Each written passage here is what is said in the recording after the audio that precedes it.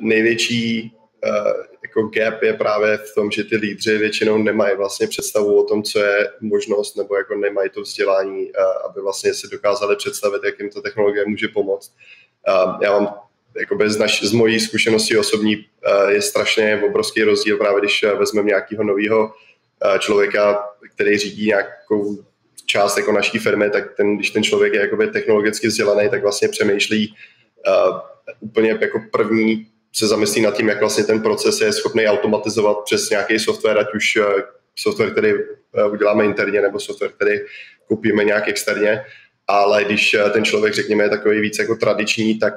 prostě spíš přemýšlí právě, kolik potřebuje najmout lidí, aby vlastně ten manuální proces udělal. A my právě od začátku vlastně, já jsem se snažil vybírat lidi do týmu, který přemýšlejí právě jako technologicky a myslím si, že díky tomu jsme byli schopni je hodně bootstrapovat vlastně tu firmu a nepotřebovali jsme najímat stovky lidí, kteří vlastně by dělali manuální procesy, protože